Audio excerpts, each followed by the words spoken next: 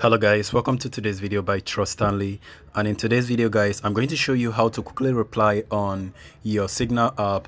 If you're making use of Signal app, somebody sent you a message and you want to reply to that specific message or that particular message. This is just how to do that.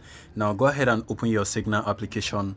Open the conversation, and now to reply to the message, let's say you want to reply to this particular message, all you need to do is to swipe right to that particular message, and it's going to give you display an option for you, and you can reply to that particular message. Now you notice it displays right here, and if I click on that particular message, it goes back to that same message that I replied to. And another way to reply to this message is click and hold on that particular message. It's going to give you different option. Now you can notice this fourth option on the top area. Go ahead and select it. Is in the middle of all those other one. It's like a back forward icon. Go ahead and click on that. Once you click on that, it's going to give you an option. I think click on that. It's going to give you an option or an indication for you to type or to reply a message to that.